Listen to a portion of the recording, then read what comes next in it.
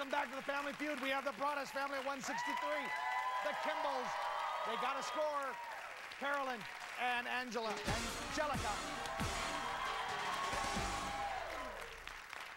Okay, you know, but somebody doesn't have some points, so I'm going to double this round.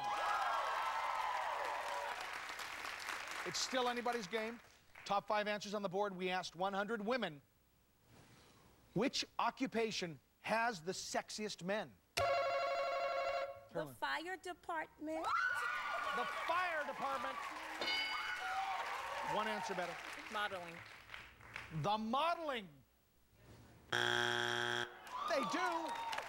Fair pass. We're gonna play, Richard. Okay, they're gonna play.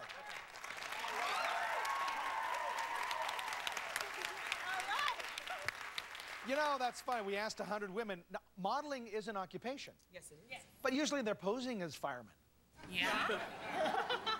Or someone else, which maybe you can give me. The police department. The police department.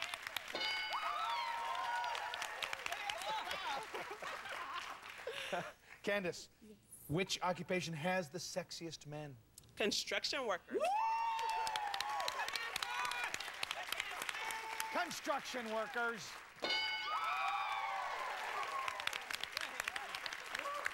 Connie. I've seen some sexy doctors. Doctors. Yes. All right. Show me doctors. Oh.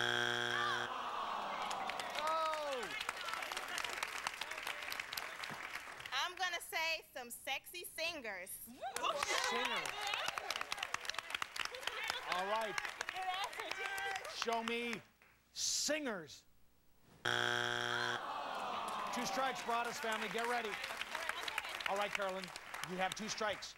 Now, 100 women were asked which occupation has the sexiest men. Oh, the NBA.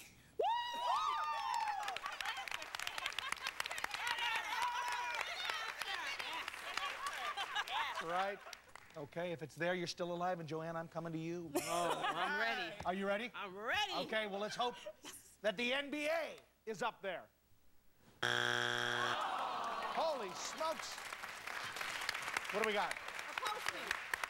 Strippers. Strippers, postmen. Strippers. Strippers, postman, always rings twice. Oh. We're gonna say the postman. You're gonna say the postman? Yeah. As opposed to strippers. Yeah. Okay. Which occupation has the sexiest men? If it's there, you guys got those points, and you've kept the Kimbells at 0. We're looking for United States Postal Service.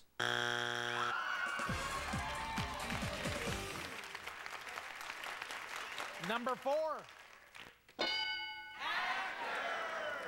Brilliant. Thank you. And number 5. All right, the Broadus family at 163, the Kimbells at 82, but it's still anybody's game. Don't go away, we're coming right back. How come game shows wasn't up there?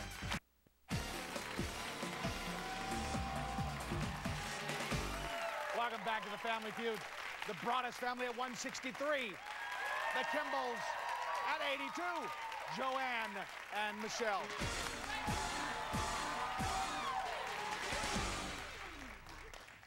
How about I triple the points? I don't ever do that, but I thought today would be different. All right. I'm only going to read this once, though. Top 4 answers on the board. Name something everybody knows about Cinderella. Michelle. The glass slipper. She wore glass slippers. Okay, they're playing.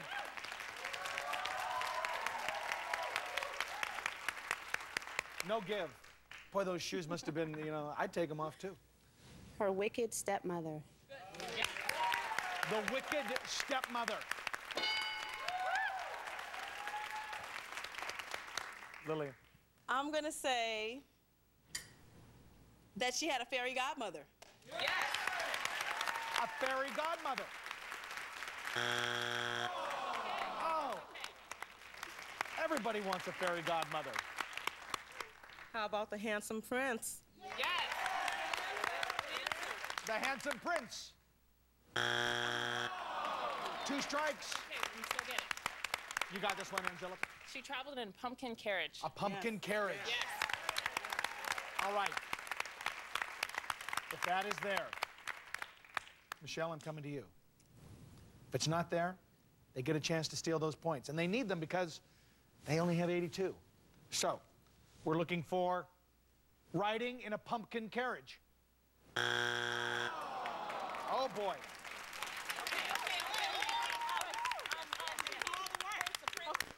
Be home by midnight.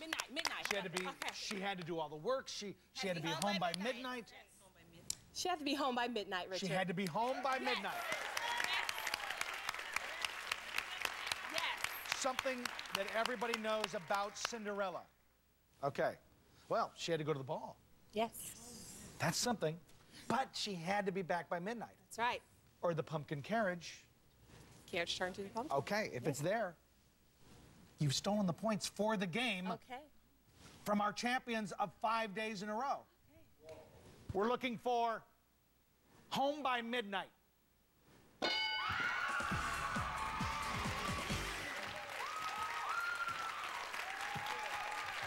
Number 4. 5 days, over $22,000. You guys were really, really good. Angelica, Michelle, thank you very much. Good job. Who's playing? Come on. Come on. We will be back to play Fast Money right after this. Don't go away. We're coming right back.